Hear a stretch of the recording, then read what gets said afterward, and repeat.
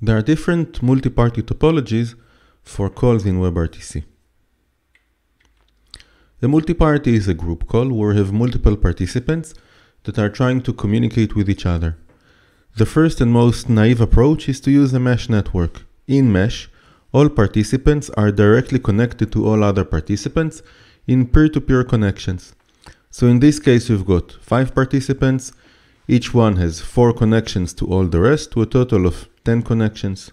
The uplink in such a case would be the multiplication of one connection with a number that we have. In our case, 4 megabits per second, for example, assuming that what we do is have 1 megabits per second per participant. The downlink again will include these 4 megabits to a total of 20 megabits per second over the network. The next approach is the MCU approach, a star kind of a communication where there's a media server in the middle that mixes all of the incoming media from all participants and then sends back a single composite to each and every one of them.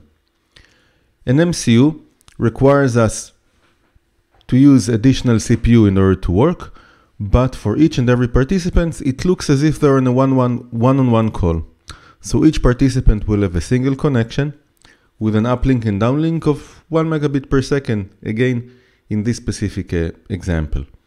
The total connections would be 5, and the total megabits per second on network would be 10. The most modern approach today is to use an SFU, a kind of a routing service, Selective Forwarding Unit. With an SFU, each participant sends its media towards the media server, the SFU, and the SFU will then route that media selectively to all other participants. How much exactly it's going to send and what and to whom depends on the SFU and the network policy that you have within the SFU.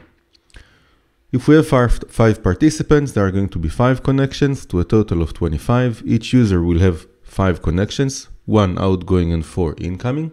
The uplink would be 1 megabit per second, similar to an MCU, and the downlink will be 4 megabits per second, similar to a mesh, to a total of 25 megabits per second. In each and every one of these architecture, we can provide optimizations that will decrease the uplink and downlink of the solution, change a bit the number of connections, but in general, this is how these architectures look like.